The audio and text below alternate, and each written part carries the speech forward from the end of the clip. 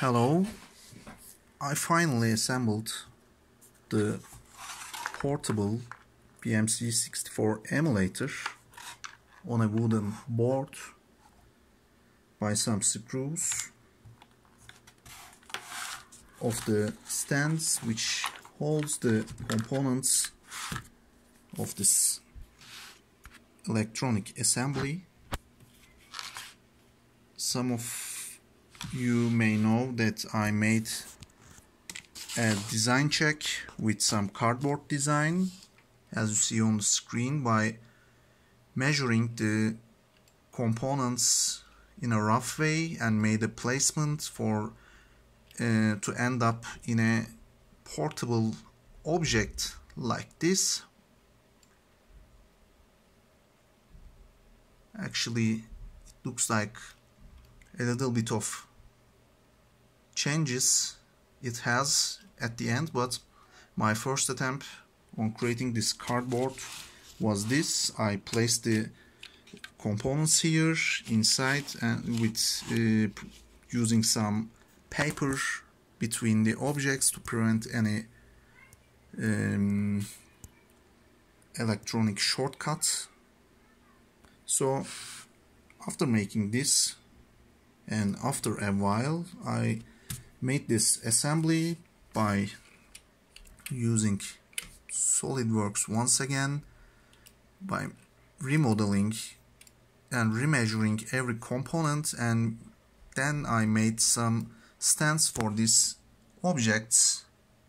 So you can see that the blue bodies are the components, and as you see, I have several layers while assembling the final object. This cardboard helped me so much on creating this layout. So after that, I designed these stands to be fixed on a planar surface. So my next step will be designing an outer shell which is connected by the front direction at the end. So my design will be completed after this level. So you can see that for a design check, I placed everything. I checked the cables and placed the routes for these cables between the stands by fixing them.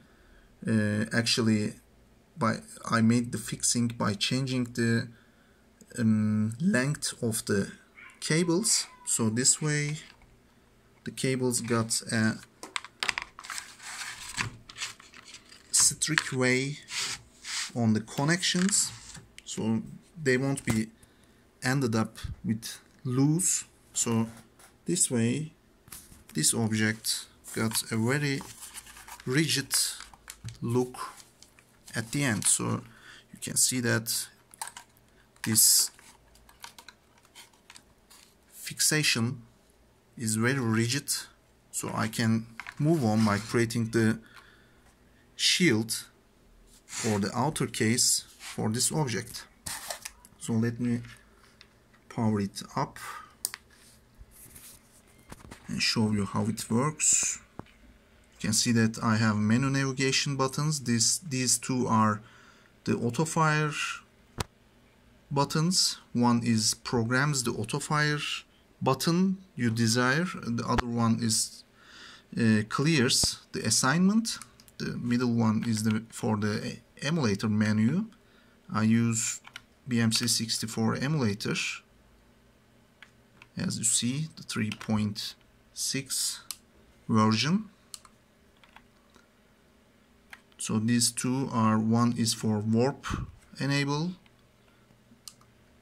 the other one is the virtual keyboard. So you can see that the warp button works for speeding up the emulation if you don't want the waiting of the loading.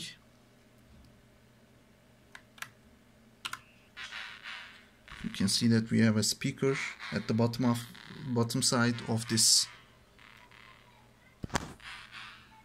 stand, as you see. So we can play by the button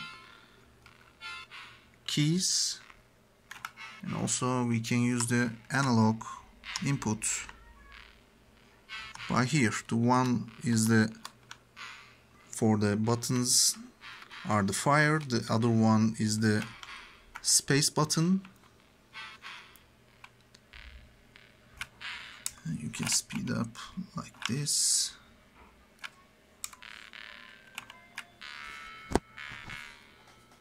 And finally we have some loose connectors and switches. The one disables the sound here, the other one disables the bottom keys.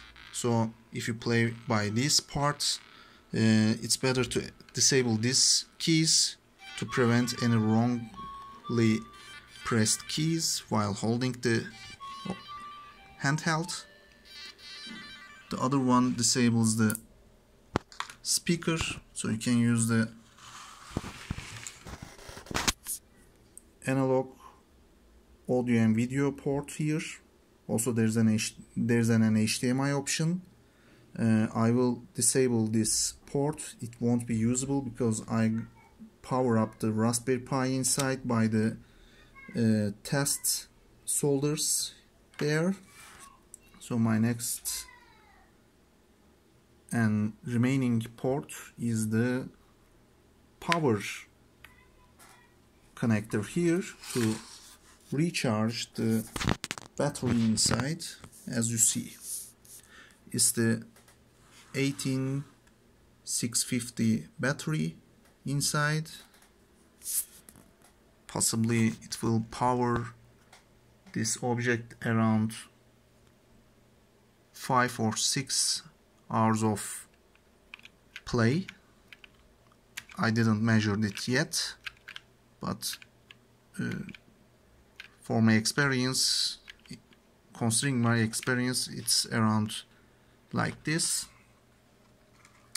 So see you on after designing the outer shell and release the object from this wood board by making it with the back cap 3D. I will connect the front shield with the back shield, so our case will be complete like this. Thanks for watching.